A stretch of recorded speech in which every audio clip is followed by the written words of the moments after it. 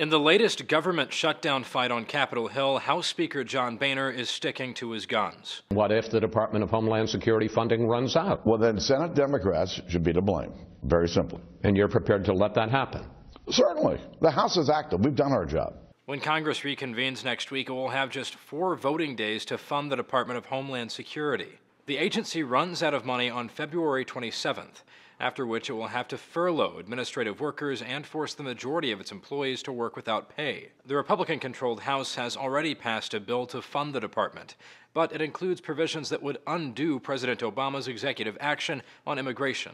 Democratic opposition to the bill has effectively killed it in the Senate. Well, I think it's clear we can't go forward in the Senate unless you all have heard something I haven't. And so the next move, obviously, is up to the House.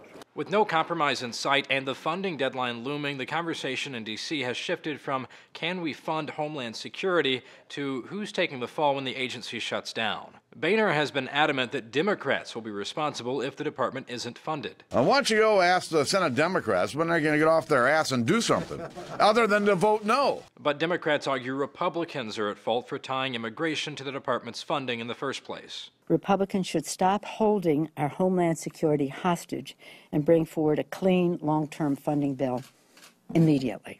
And opinion is divided in the GOP on whether it's worth pushing Homeland Security funding over the brink. House GOP Campaign Committee Chair Greg Walden told Politico, "I don't think we win that debate in the press. The American people expect us to come here and get our job done, especially in the area of national security." According to a 2013 contingency plan, in the event of a shutdown, 85% of Homeland Security workers would work without pay until the agency is funded, after which they would receive back pay.